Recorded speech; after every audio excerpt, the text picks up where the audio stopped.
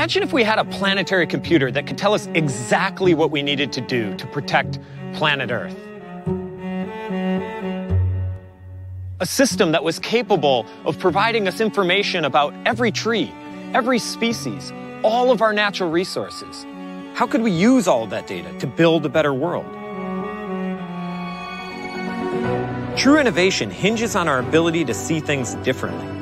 It means breaking boundaries and looking between the lines in an effort to solve some of the world's toughest challenges.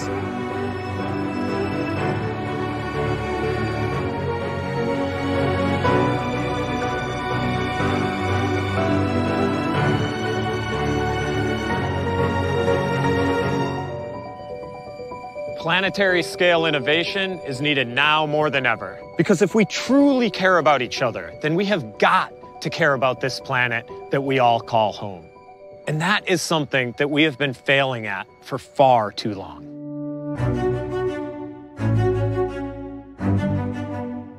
Consider this. In the time since I've been alive, the human population has almost doubled. Our species now uses more than 70% of all land on Earth to provide our food, our fiber, our water, minerals, and our energy.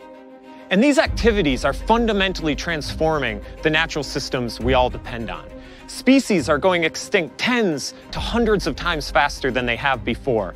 And we're changing our climate systems in ways that could have catastrophic impacts. No matter how you view it, we're now facing one of the most existential challenges our species has ever had to think about. We have to somehow figure out how to mitigate and adapt to rapidly changing climates, ensure resilient water supplies, sustainably feed a human population rapidly growing to 10 billion, all while stemming a global and catastrophic loss of biodiversity. We may know how fast species are going extinct, but we don't actually know how many species there are, or how many trees there are.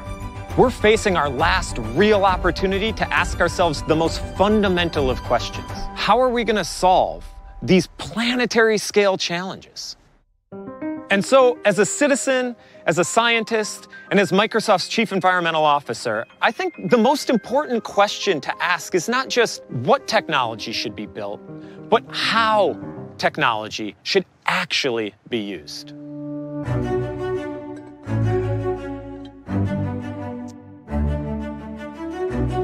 We're talking about a wide range of environmental concerns. These represent the world's biggest data challenges, the world's biggest compute challenges, and the world's biggest algorithmic challenges. And that's why we need solutions, like artificial intelligence, that are capable of being deployed at a planetary scale. So, what is artificial intelligence and how can it help us? Well, at its core, AI is just an algorithm that solves for an objective function. It solves a problem. And the biggest problem we need to solve right now is how we as humans can continue to grow and prosper without destroying the very ecosystems that we all depend on. So while we're a long way from having all the answers, what I can tell you is that our vision for building a better future is already well underway.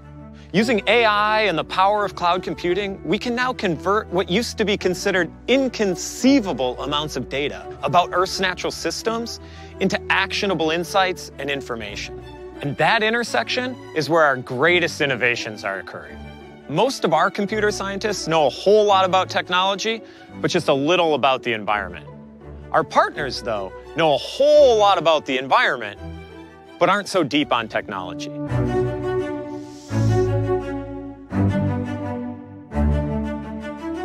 It's that potential of people and technology coming together that inspired us to create AI for Earth, a platform that provides cloud computing, open source tools, and AI support to individuals and organizations striving to solve environmental and sustainability challenges, to spark people's curiosity and accelerate their work. Take, for example, the Chesapeake Bay Conservancy, a small nonprofit with a mandate to protect one of the most important watersheds in the United States. In order to do that, though, they and their partners needed to create a high-resolution map of where all the forests, fields, urban areas, and waterways actually were. They were able to do that, but it took them well over a year and $1 million to complete the job. And by the time they were done, the landscape had already changed and the map was out of date. Through a partnership with AI for Earth, they were able to rebuild that 64,000 square mile map for a fraction of the cost in a fraction of the time. And this is just one of hundreds of projects that AI for Earth is empowering in areas like agriculture, water, biodiversity, and climate change with organizations all around the world. Take Wild Me. They're using computer vision and machine learning to convert wildlife photographs and videos into data that can be used to protect species on the verge of extinction. And then we have Ag Analytics, which combines farm data with machine learning to help farmers improve the sustainability of their practices while also maximizing their yields. And these are just a few examples of what's possible when people are empowered to scale their ideas and their solutions. One of the most difficult things to get across is just how much work it takes to turn something that provides such power and make it so simple to use. But that's really the beauty of AI, right? When it's done well, it just disappears into the background. AI First's approach has the potential to improve not just the environment, but also the economy. Research shows that deploying AI in just a few sectors has the potential to zero out the carbon emissions of Japan, Canada, and Australia combined, while also increasing GDP by 4.4% and creating almost 40 million new jobs.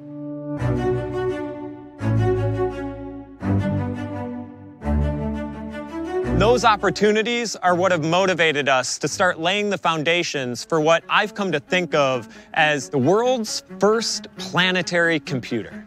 We're talking about an AI-driven platform that puts the full power of Earth-scale data right at people's fingertips, allowing them to come together and solve some of the greatest environmental and sustainability challenges we face today. Sure, it's an ambitious idea, but its promise is unprecedented. For the first time, we would be able to fully understand what resources are where, how fast they're being depleted, and more importantly, what could and should we be doing with all of our natural resources.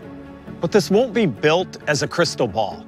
Instead, it will be a global portfolio of applications, connecting trillions of data points to computing power and machine learning capable of converting that all into contextualized information. This is what Microsoft is innovating towards, what we're working with partners all around the world to help scale. The bottom line is, if we want to live on a healthy planet that provides a prosperous future for us all, then we need to know what it's made up of and what it's capable of.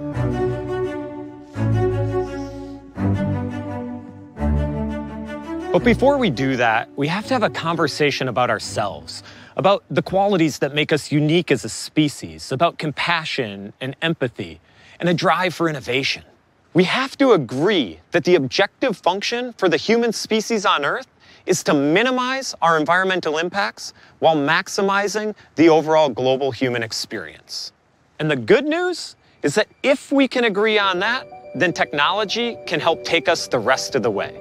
The future is ours to decide.